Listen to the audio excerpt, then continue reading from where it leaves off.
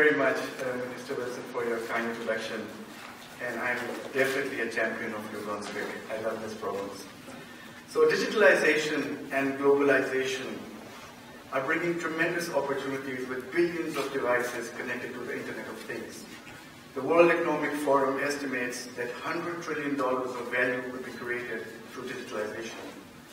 But this is also bringing vulnerabilities in form of cybersecurity threats. So we see that more and more critical infrastructure, and I mean power grids, banks, healthcare systems, are being targeted by cyber attacks. The costs of cyber attacks to the global economy are estimated to be $600 billion, and that's 1% of the global GDP. So although there has been good progress made when it comes to the cybersecurity of information technologies, which we say cyber IT or IT cybersecurity, there's a lot of work still to be done to protect the critical infrastructure, and that's what we call the cybersecurity of operational technologies, or OT cybersecurity. So Siemens is committed to developing solutions for cybersecurity of critical infrastructure. We are founding members of the Charter of Trust, which is a powerful global initiative. It's just like-minded companies coming together, like Cisco, like Airbus, and we have committed ourselves to create all our future products and systems following stringent cybersecurity principles. So it's not mandated on us, it's our own decision. These companies say we will go to the highest cybersecurity standards.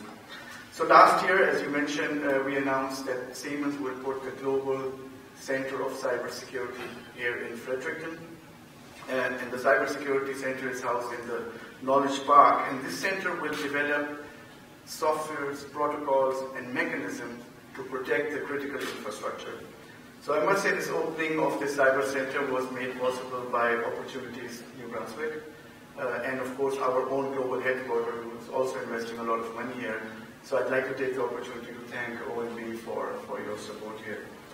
So we announced this center will have two phases.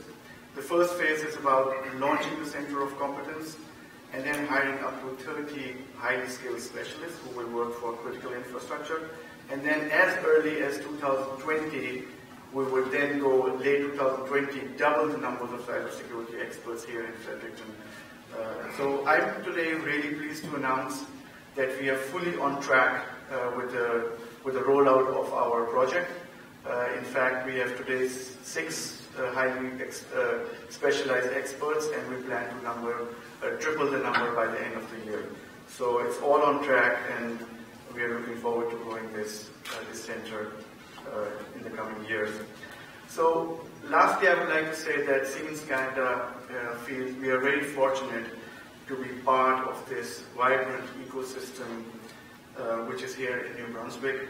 The cross-collaboration between public, private, and academic is something we all really can be very proud of, because this allows innovation to flourish, and it is the key to fostering a strong future for our next generations. So these innovations will not only support New Brunswick, Atlantic Canada and Canada, but we will export these solutions to protect critical infrastructure around the world. So we will make a mark at the global stage out of Fredericton. So now it's my privilege and honor to welcome Dr. Ali Ghorbani. Dr. Ghorbani has held a variety of positions in academia for the past 37 years and is currently a professor of computer science, Tier 1 Canada Research Chair in Cybersecurity, and the director of the Canadian Institute of Cybersecurity. Dr. Ghorbani is also the founding director of the Lab for Intelligent and Adaptive System Research. He has spent over 27 years of his 37-year academic career carrying out both fundamental and applied research in the area of cybersecurity, machine learning, and web intelligence. His current research focus is on cybersecurity, web intelligence, and protection of critical infrastructure.